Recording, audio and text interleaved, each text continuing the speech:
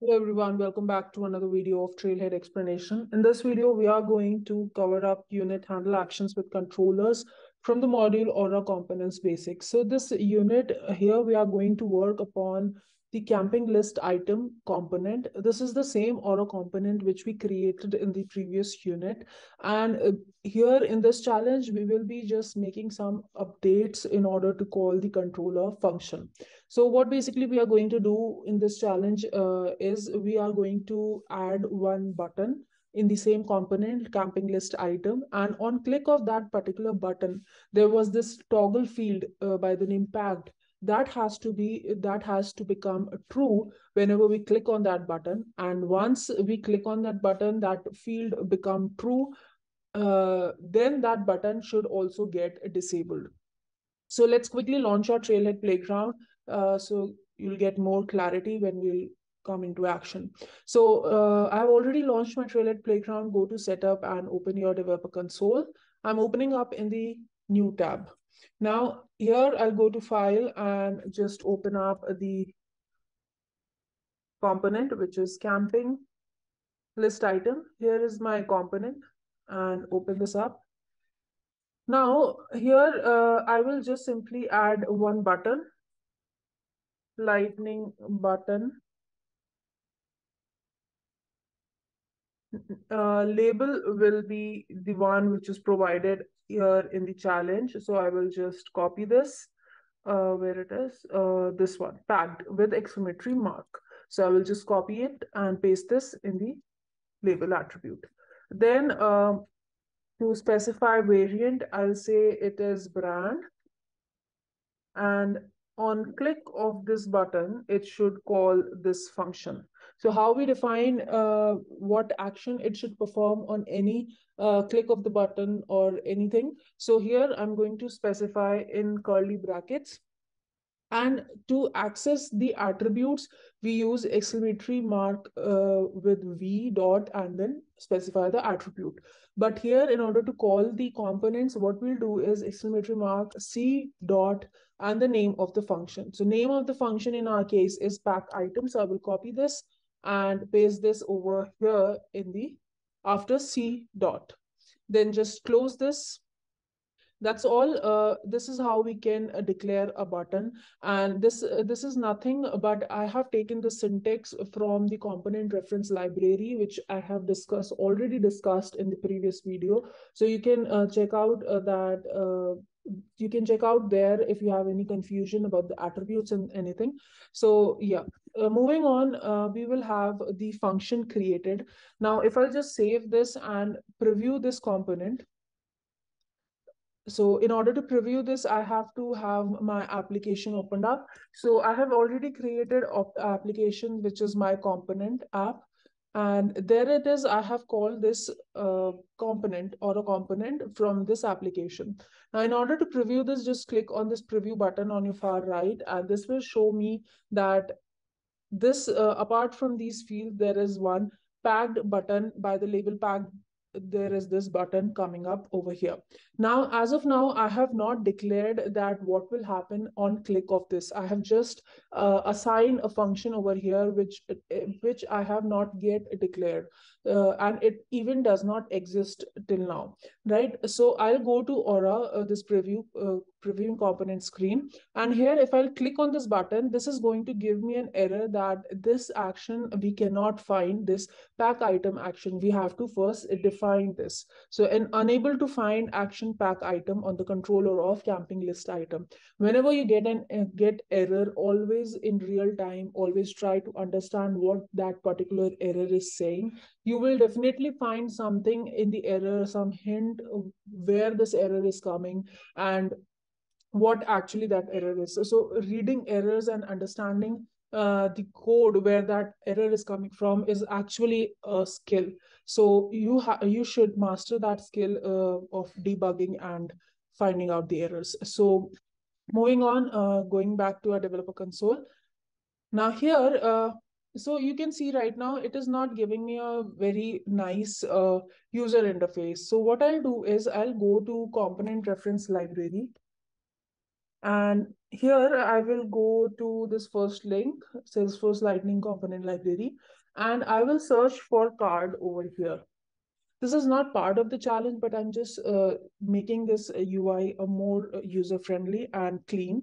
So under Aura section, there is this card, and it will open up this lightning card layout, right? So this is the basic card that I'm going to take up. I will copy this lightning card code, and going back to developer console, if you do not want to perform take up this lightning card code, it's all up to you. If you want to continue like only this manner, you can do that as well.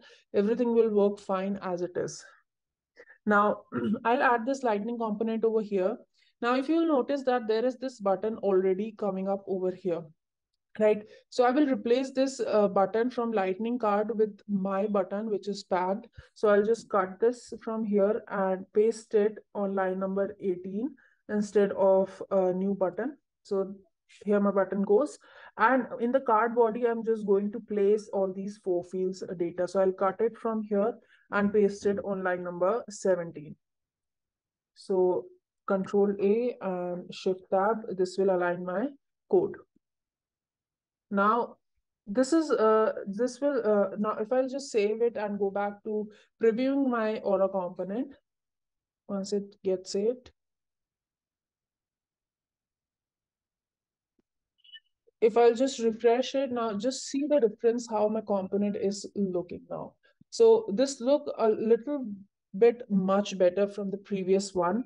And here, if you notice that there is this card footer coming up, so I'm going to remove this, and also I'm going to change the title of this lightning card. So in order to remove the card footer, I'll just remove this and change the title to handle actions with controller. This is nothing but the name of the unit. So yeah, this is just the updates that I'm taking up over here. Now, moving on to the controller part, what I want now is on click of this function should be called. So I will copy this, go to this controller file on your right, and instead of my action, just paste the one which I copied, the function name from the uh, component which I've copied. Now inside this, I have to make, so whenever this button is clicked, what I have to do is I have to make the toggle button packed, this toggle button true. So by default, right now, it is already true. So what I'll do is I'll first of all make it by default false. So how we uh, add default values. So from here, I'm adding the default value. So I'll make this as false, saving it and going back to my previewing component. So this will just make this by default false.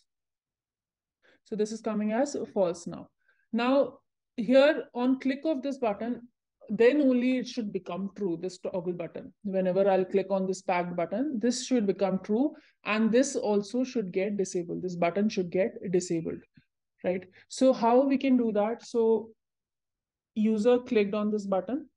This button has been clicked. This function will get called. Now here, what I'm going to do is I'll declare a variable, say var fetch item is equal to, now component dot get is used to get the attributes. So say I have this attribute, so I want to change the value of packed field on click of button, right? Now this packed field lies in which attribute? It lies in the item attribute. So I'm going to first take up the item attribute, and then I'll access the field from item attribute packed. So let's go back to our controller, and here I will first of all take up the item attribute. Now this fetched items fetches the all the fields with its values over here in the fetched items variable. Now, if you'll just console it, I'm not going to console it right now. So if you'll console it, it will give you all the items with those 4 fields: name, price, quantity, and packed with its default value if you are going to place console.log after this line number 3. Now I have all the values and attributes in the fetched items. Now I want to update on click of button, I want to update the packed field to true. So how I can do that? I'll use the dot notation. So all the items are inside this. fetched items dot and then packed is equal to, I'll set it to true. Now, if you will notice that this was the same thing we were doing over here as well.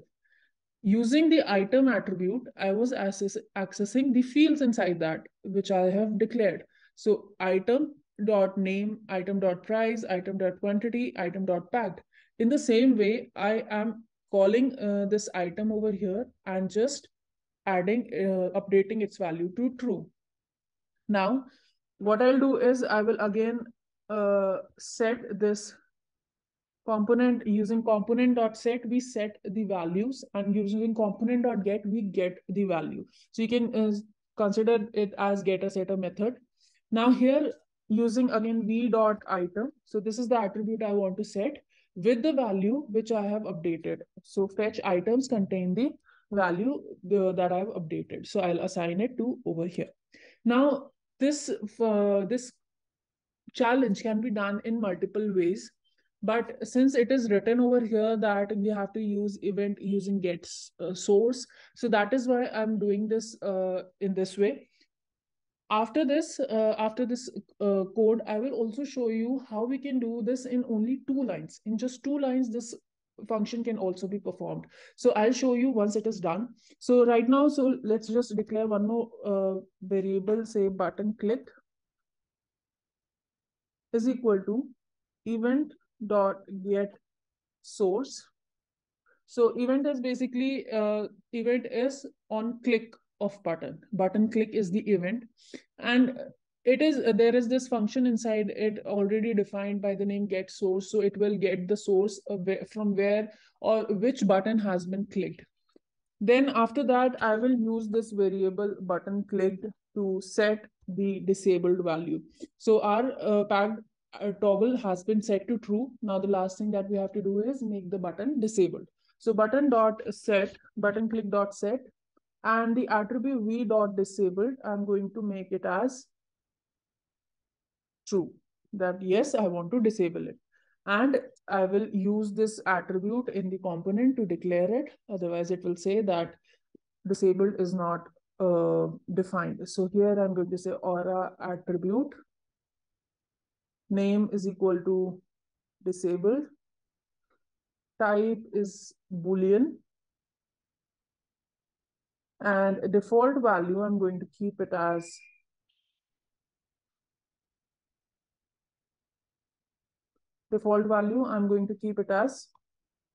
false, and just put the ending tag. Now this disabled will be applied to this button. So there is this another attribute by the name disabled, and I am going to assign the value of the attribute v dot disabled.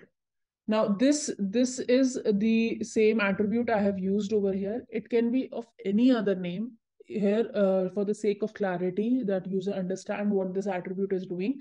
You can name it ABC over here and here. This will perform the same way, but make sure your attribute is disabled, because this is a predefined attribute which has been linked to buttons, lightning buttons. So you can just go to here and also check it from this Aura component reference library. So if you go to this lightning button under Aura section, there is this button coming up. This is the syntax. And if you go to specification, you will find that there is this attribute disabled. So you cannot change this, but you can change the attribute name as per your convenience. So this is the best name, which suggests that, okay, this attribute is using to disable the button. So I've used this in the button. So whatever value will come up from here. So we are assigning it true on the click of button. So this is going to be set, this disable attribute will indirectly set it to true, and this button will get disabled. So that's all we had to do. Just save this component as well. Let's go back to our Aura component and refresh this. Now this is right now false, and our button is also enabled. It's not disabled. So once I click it, this should get true, and the button should get disabled. So if everything is working fine, so let's just click on this. There you go. This field has been set to true, and this button has been disabled. So this was one method you can perform as per this challenge.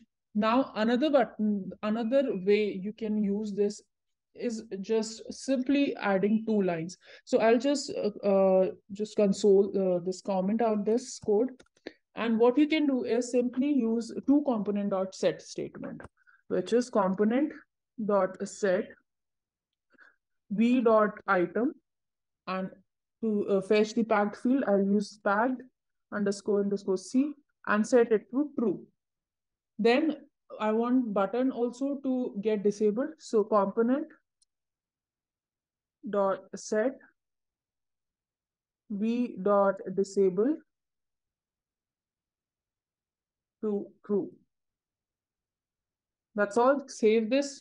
Everything in the component will remain as it is, the way it is right now. Just go to Aura previewing screen, refresh this, and this will work same the way it was working before with the before code, right? So once I click on this, and there you go, this has become true, and this button is also disabled. So there are multiple ways you can perform your functionality with different code. So that's how this was the another way you can perform it. So let's just go with the previous one itself. You can just play around with the code as well on your own. So I'm not going to just, I'll just comment out this one, save this.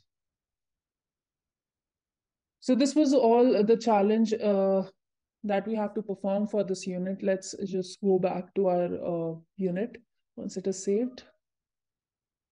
Yeah, let's go back to unit and click on this check challenge button. Hopefully we should be able to pass it all the parameters in order to pass this challenge. Let's just wait.